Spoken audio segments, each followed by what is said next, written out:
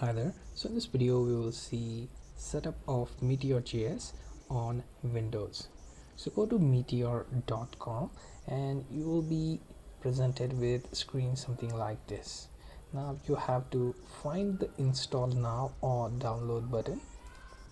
Clicking on it will point you to respective download options. So for Linux you have to use curl.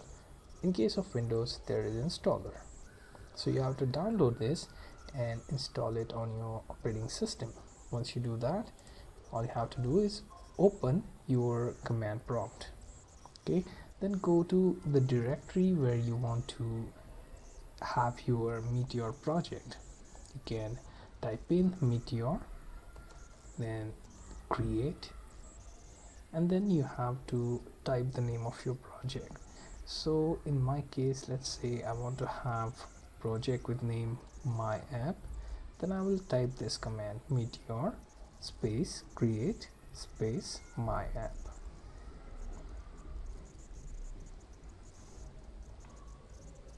Okay, it will take some time to process all the files. It will even connect to internet to download some of the latest files if there are any available, and then it will finally install Meteor's project on that directory. So you need to go one level down towards that directory before running your project. Now here you see it will ask you to navigate to my app directory and run Meteor command.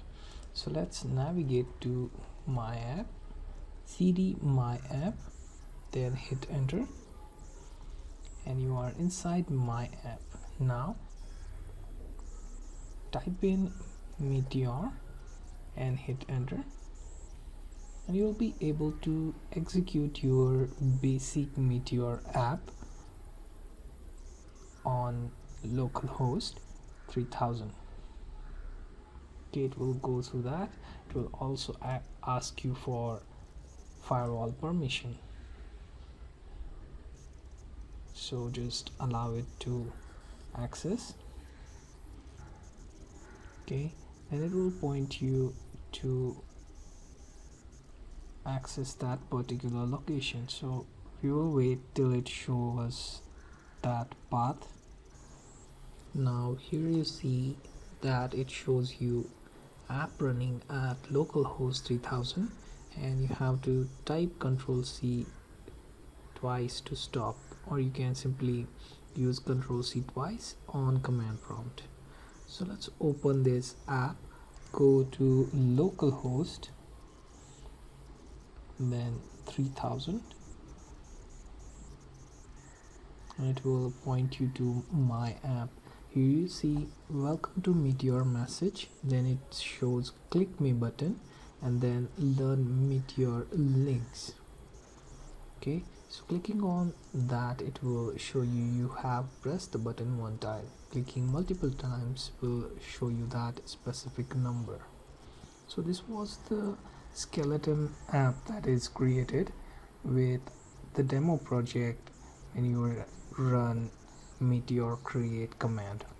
Okay, so from here you have to manage your own application's model view controller structure.